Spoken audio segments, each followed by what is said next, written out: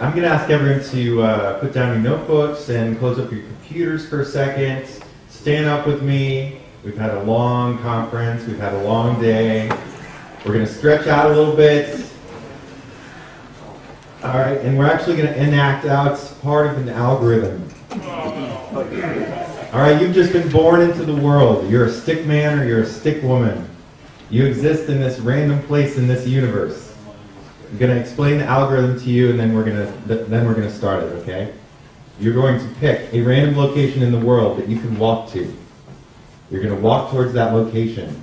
When you reach that location, you're going to pick another random location in the world that you can walk to, and you're going to start walking to that location. When I clap my hands, you're going to look around you and find the nearest stick person. You're going to head towards them, and when you reach them, you're going to play, okay? So in stick world, playing is just raising your hands and going back and forth like that. Everyone try that so you know what it is. I have a quick question. Sure. What if we bump into another stick figure while we're randomly? Please try not to do that. No, do you turn around or do you tap? In the virtual world, that doesn't matter, but in the real world, you might get hurt. Okay, so everyone, just to recap, you're going to pick a random location in the world. You're going to walk towards that location. When you reach that location, you'll pick another random location. When I clap my hands, I'm changing your state, okay? And you're going to look for the closest stick person, walk towards them, and when you meet them, you're going to start playing, okay? Ready? Everyone got a location in their head? Okay, start.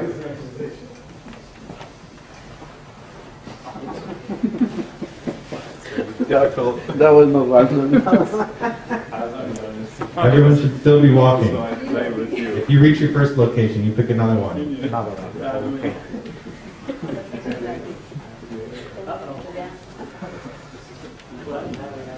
This location.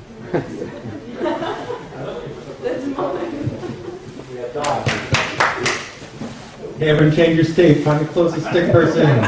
Walk towards them. Start playing. Your stick person. All right, that's it. Thank you for indulging me. You can go back to your seats. That's good.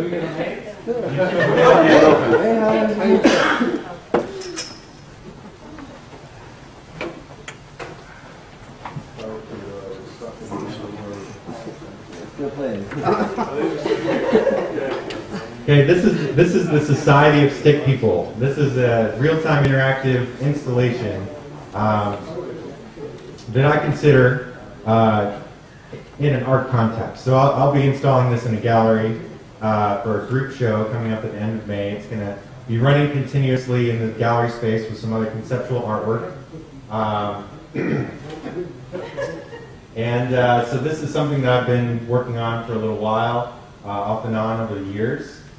And I'll just let you watch it for a little bit, and then I'll talk about it a little more.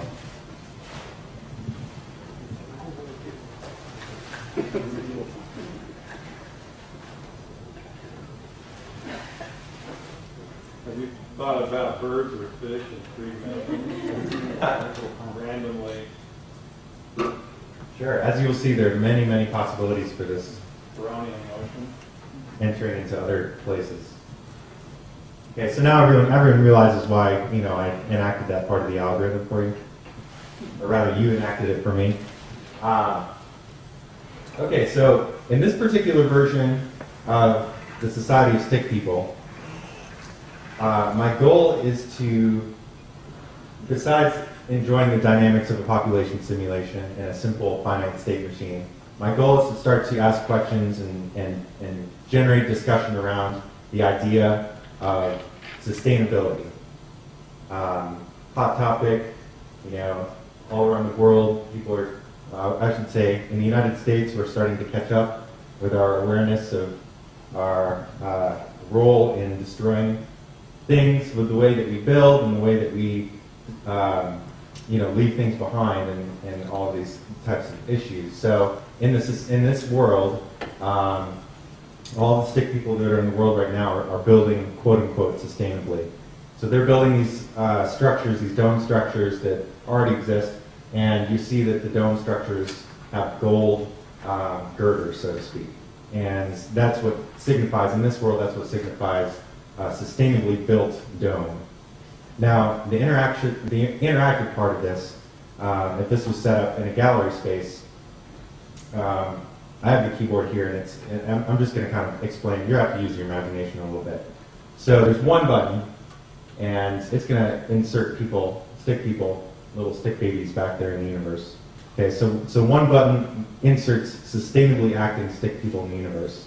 So these stick people, as they use the resources and as they build, are going to continue to build the gold domes. They're going to continue to build in a way that's, that's good. And as I think about this conceptually and bring it back to our world, I think, okay, sustainable practices has to do with the way that we gather our resources. It has to do with the way that we use our resources. It has to do with the types of things we built and the way that we build them. And all of these result in this landscape that has an imprint of our activities in our lives as a society. So viewers number 1 through 10 have come up and they've inserted some sustainable stick people in the universe. Now somebody else comes up and they're going to insert some unsustainably acting stick people. You'll notice that there's nothing visually different about them. It's only manifest in their actions. And this is important to me. I feel like each of us has the capacity for great good and great evil, and it's really boils down to a matter of choice. Choice on a daily basis, choice on an individual basis, and the collective, the gathering of all of our choices into movements and into the possibility of change. So as those stick babies grow up, they're going to start building, and you'll see that the buildings that they build are going to darken and they're going to turn black. So the girders will be black. And at this point, I'm going to actually rotate the camera for you a little bit, so you can see the contrast. At this point, it's relatively simple in terms of the simulation. The buildings that are built unsustainably decay more quickly. So as the society dies off, and you're left with a landscape of variously gold and black buildings, and you continue to watch the simulation, the black buildings will shrink faster, noticeably faster. And this is not a direct one-to-one correspondence between the metaphor and reality.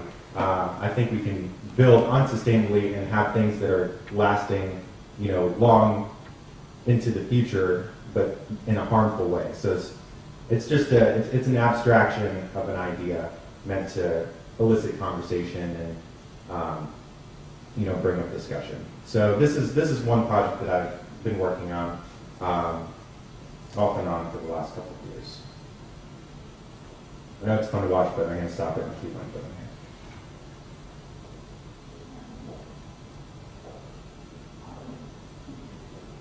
Come on.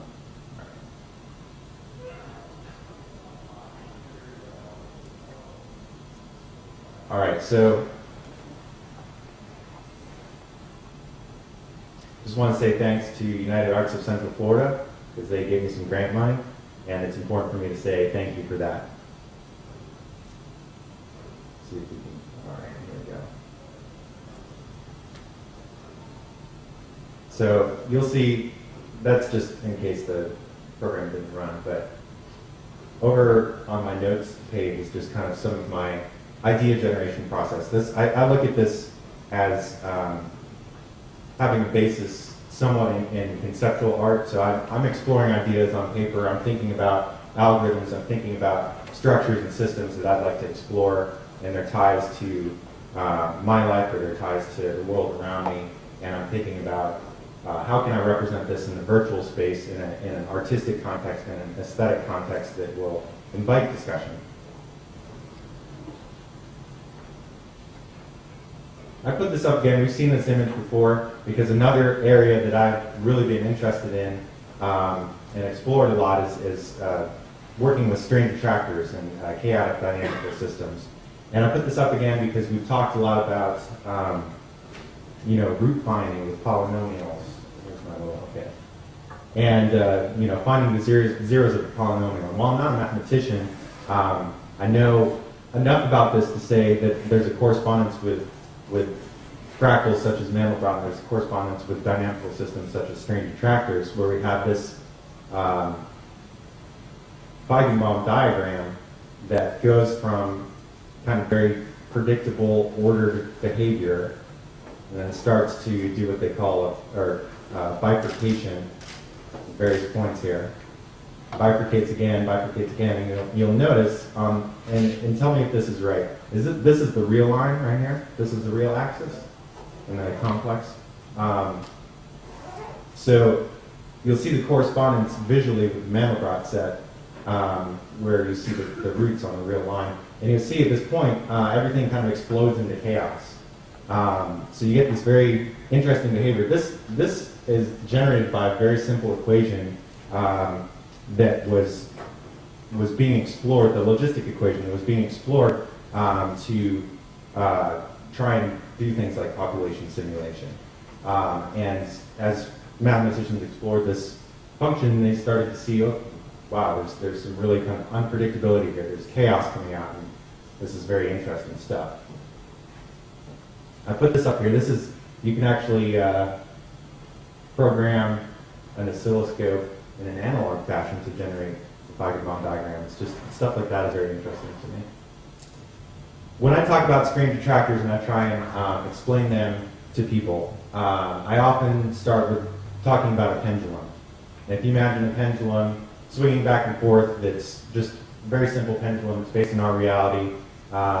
Except instead of being just two-dimensional, imagine that you've got a weight on a string that's free to swing in 3 dimensions. And you give it a swing, and it's going to swing, and it's going to eventually settle down into a fixed point because of air friction, because of gravity, and because of those things. So that's one type of orbit that a dynamical system can settle into, is a fixed point orbit.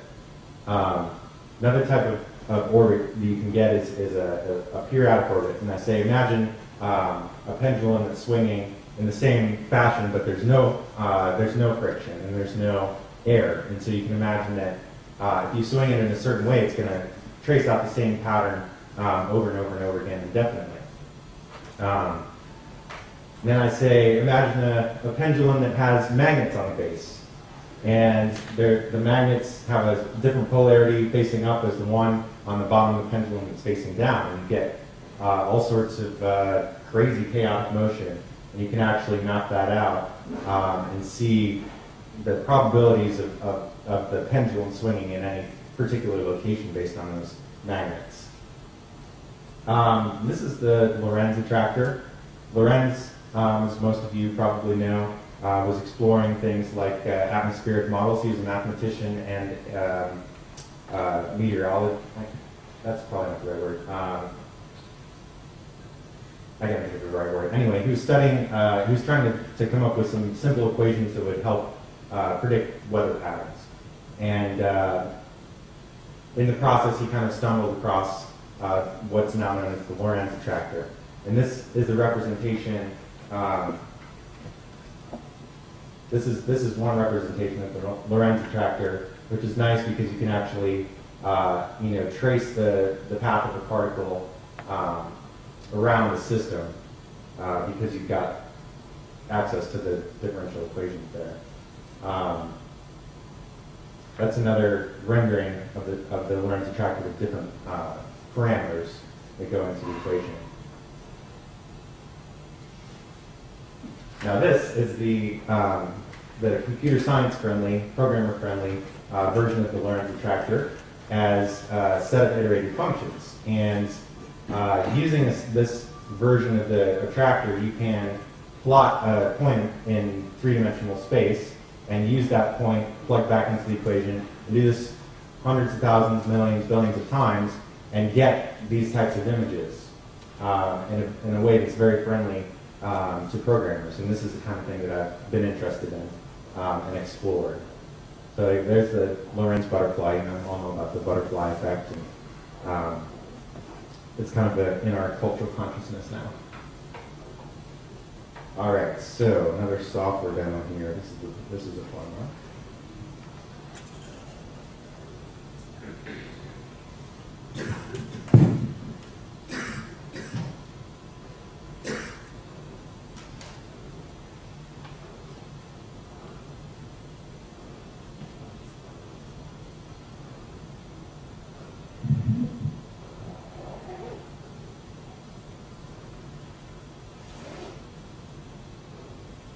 so we're actually looking at right now what they would call the pickover tractor.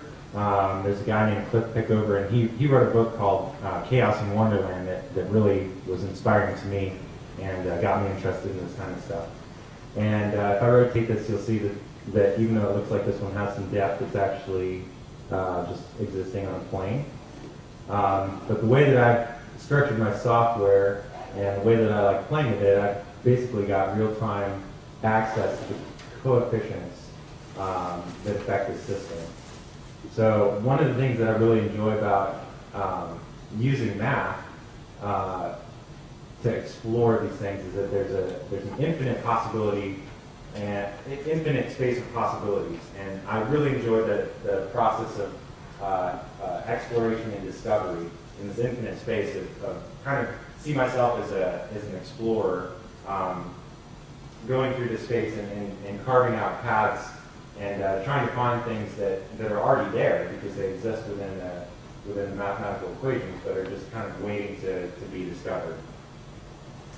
So, just to point out more to math and interesting math things, you'll see this would be kind of the example in the string detractor fixed point orbit, and then you'll see fun things like you imagine that Feigenbaum diagram in this space, and it goes from this ordered behavior to a bifurcation to another bifurcation, and eventually explodes out into chaos. It's kind of the same thing that's going on here.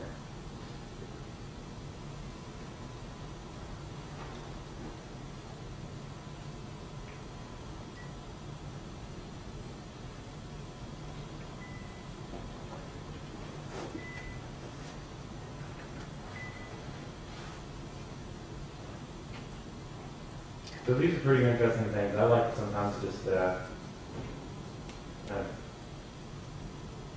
jamming on this stuff, stick on some electronica, and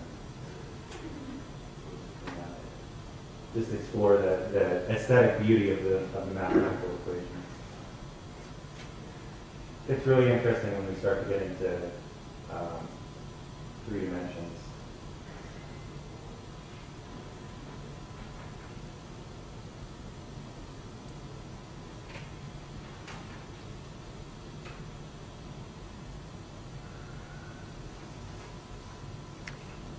Can I ask a brief question? Please do. What's the art object? Do you sell the computer program? I mean, from a marketing point of view.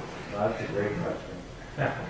I've made mostly prints in the last 5 years or so, and I've not sold many of them. It's very difficult to sell digital art prints. Yeah.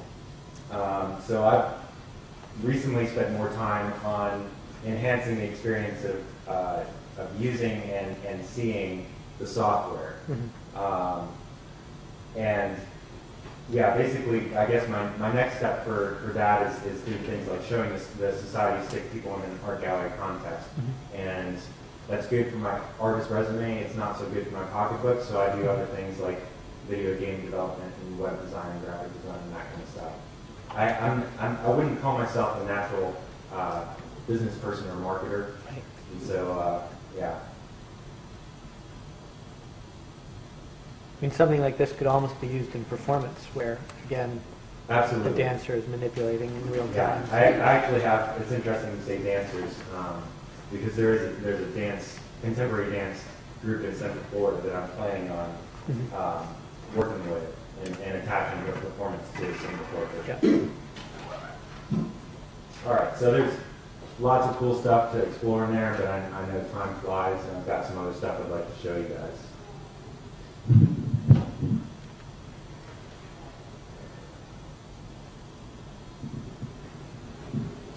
All right, so in the space of string detractors, you have 4 coefficients. And coming from an aesthetic or artistic point of view, I started to think, well, how can I take a step back from this space? How can I get to the next meta level and kind of understand what's going on here? So I started to learn about the Lyapunov exponent, which is a measure of how chaotic a system is based on the specific coefficients that are given. So if I see a particular strange attractor that's kind of thin and filamentous, its Lyapunov exponent is going to be smaller. It's less chaotic, and the really cloudy ones are more chaotic. So because I have 4 coefficients, I've got what I'd like to think of as a 4-dimensional parameter space. And the way that I decided to visualize this in this next series, which I call Faces of Chaos, is to create this grid of images, 1,024 images, and 2 of my coefficients vary from left to right and bottom to top across the entire image, and the other 2 of my coefficients vary from left to right and bottom to top within individual images. In this way, I'm capturing some of the identity of the nature of these equations in an admittedly very creative and loosely mathematic kind of way. These are some of the individual images that exist within that large piece that was up there a second ago. Large piece I call tiled faces. This is called Chinese Warrior. Death Mask 2. Death Mask 1.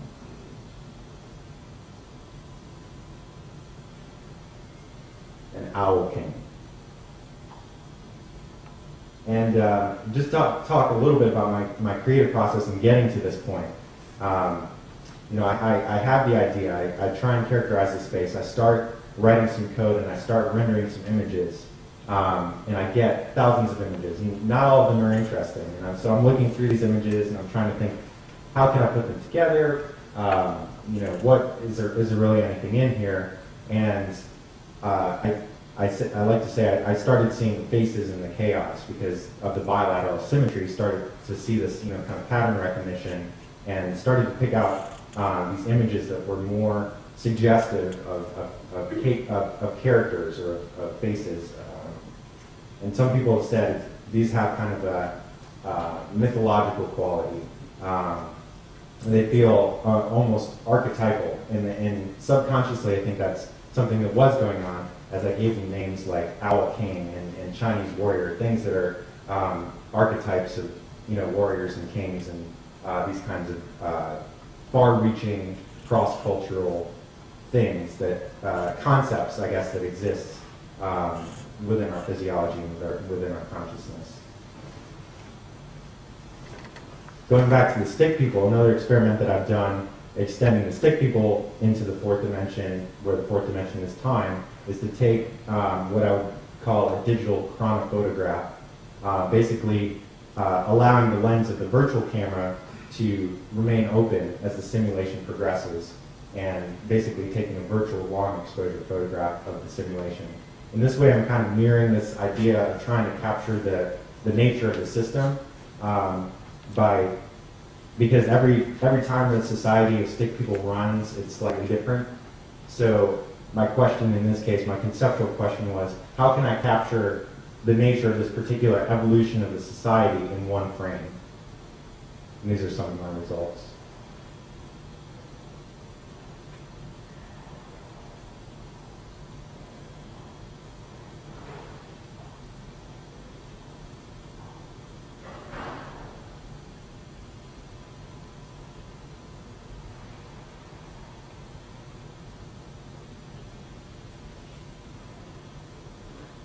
Going back to the strange attractors, this is some new work that I'm working on, taking the 3-dimensional strange attractors into a system where I can actually simulate virtual light and create a shader that allows me to see both the surface of the image and the interior structure. Because one of the interesting things about these strange attractors is that they have, you know, they have an overall form, but they also have an internal form. And in the version of the program that I showed you, where everything's running in real time, even the 3-dimensional attractors kind of flatten out. And when I render them and print them out as prints, they kind of flatten out and don't really maintain the sculptural sense of 3 dimensions. So in this work, I'm starting to pursue that sculptural quality and trying to express that form and explore that form. And this is a rotation and disintegration of that form. How am I doing on time? Okay. All right, so this is something that's very much work in progress. Kind of will give you a sense of the way that I jump from thing to thing with a new idea. So what you see here is kind of a low resolution in white of a strange attractor. And one thing that I really like to do with the pickover attractors that seems to be either hard or impossible is to take a bounded area of the attractor and be able to zoom into it without having to compute all of the points that exist outside of that bounded area. Okay, so the reason that's hard for the pickover attractor, whose forms I really like, is because it only exists as the iterated functions. It doesn't exist as differential equations. So I don't know that there's really something within the equations that would allow me to set the bounds, because every time through the iterated functions, I get a new point, seemingly randomly in three-dimensional space. So, you know, from my limited understanding of the mathematics and trying to explore this idea, I basically drew a box from -1 to 1 in both axes here, and started coloring the points based on where they had come from. Because I can't really go backwards, but I can keep track of, okay, I plot a point here, and the next point lands in the square that I'm interested in.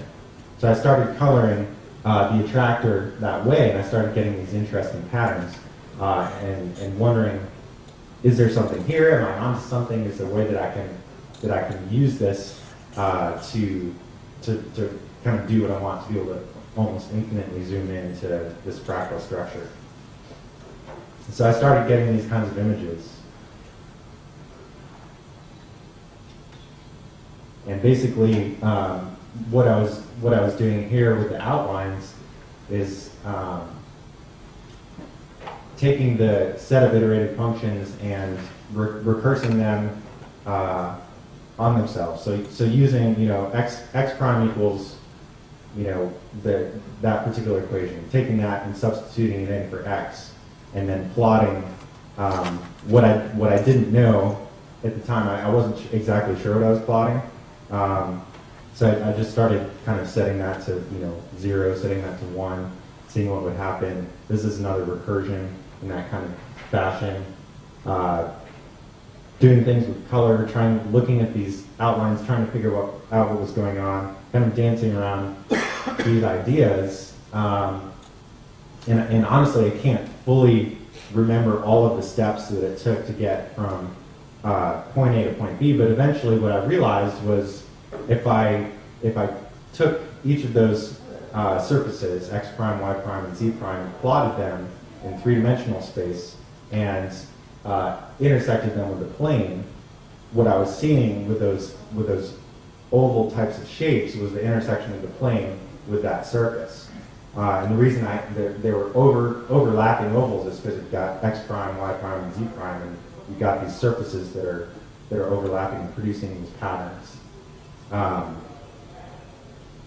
So here you see okay, I guess in this case I was doing just the two-dimensional version of the equations. So here's the iterated functions, x prime and y prime. Here's with 1 substitution, and here's with 2 substitutions.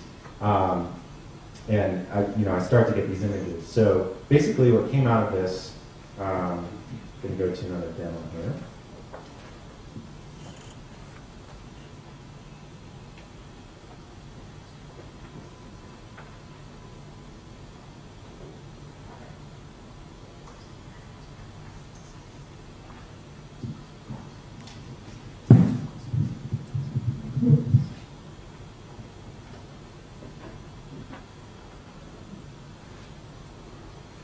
Try it again.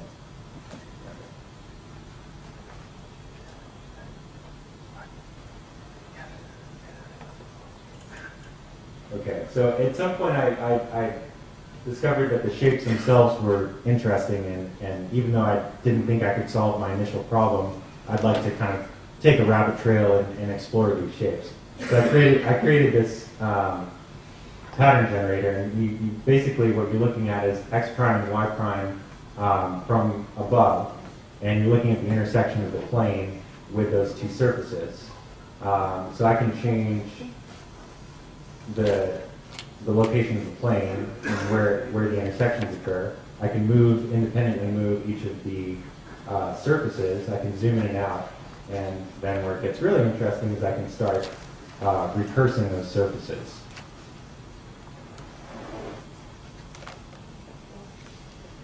And since I still have my 4 coefficients that go into these surfaces, I can start changing those as well.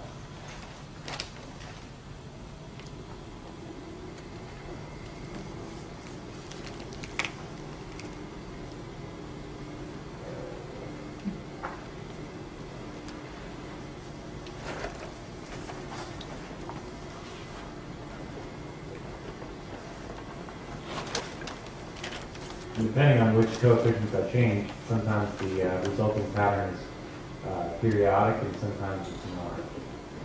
You can see. Start over again.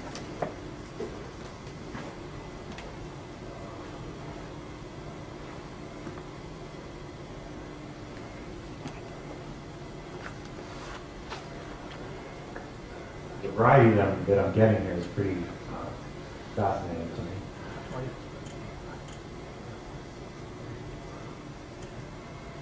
Okay, so black and white is, it's okay. You start to get a sense of what the possibilities of this space are. But eventually you want to start exploring things in color. And so I haven't had a chance to do much with this, but here's an example of one pattern rendered out from the pattern generator, brought into Illustrator, and kind of turned into a repeatable pattern. So that's where I'd like to end my talk.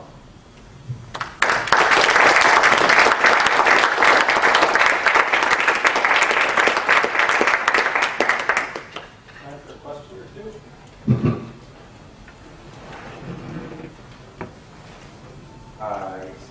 Hi, your Sticky for Society in development. You are familiar probably with the game of life. Conway's? Conway's Life? Mm-hmm.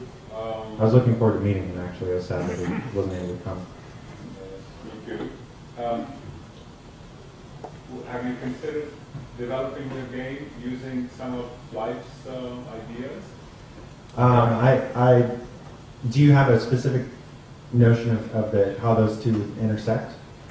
Well, in Game of Life, you have a grid and you have some rules, and then you seed that grid, and then you apply the rules. Mm-hmm. And it either annihilates completely, or it stabilizes into some shape, or it stabilizes into a moving shape. And it's all depending upon the rules, and the rules depend upon what is happening in the neighborhood of a given cell. Right, right. So, of course, your setup is far more sophisticated and complicated, but I'm imagining stick figures, they multiply if the environment is right, and they die off if it's not. Yes, absolutely. The only global thing that I have going on is if the population reaches a certain point, for technical reasons, I introduce the plague and kill some off. But yes, you're right. You're absolutely right. You could kind of keep track of the population density, have that be a factor in the development of the society, have that be a factor in the birth rate, and the longevity, and the way that the buildings are built. There's also, what I like about this kind of exploration is it's a sandbox for me, and I can kind of go off in a number of directions depending on what I'm interested in exploring. I think we still have a question, and then we'll go back to you. So 100 years from now, if someone is looking at one of your images, do you think someone will be analyzing it to determine if it's based on a hyperbola or parabola or quaternary, or will they be trying to reconstruct the equations that you used? How many years from now? I think how many years is the question? A couple hundred. So the point is, it doesn't matter at all what the equations were in the end? It depends on the audience. I mean, to some of you it might matter. To most artists it probably won't matter. To me, it matters in as much as I enjoy the dynamic between the computer's ability to process and to envision these things, and the kind of push and pull between myself as the artist and the computer, and who has control over what, and kind of navigating that territory. John? To follow up on his question about the game of life, people who play with cellular automata seem to be loath to do things in different levels at the same time. Like introduce the notion of zeitgeist. Like we're all sure that we're going bankrupt right now. Our 401k plans are worth half, and no one's noticed that it costs half as much to buy anything, so nothing's changed in a way. But the zeitgeist is we're in trouble.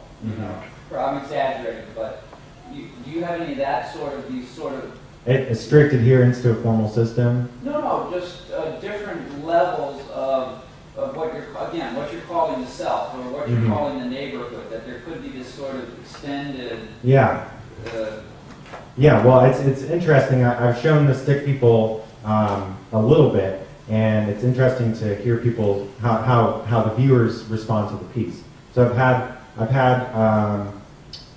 had a woman come up to me and say that she saw herself as the mother of all of the stick people, and so that was her kind of response to the piece and her positioning of the self with regard to the system. Some of my goals in using stick people versus using realistic, more realistic figurations is that a stick person is something that everyone can relate to as an actor in a system. It removes some of those barriers and those boundaries to identifying with the work. So yeah, I would say I'd like the idea that it's open, that people can identify with an individual stick person, which was kind of the goal. If you come up and you press the key or the button that inserts somebody acting sustainably in the system, that's representing your choice as an individual within a larger construct, that hopefully your actions will affect the outcome of the society.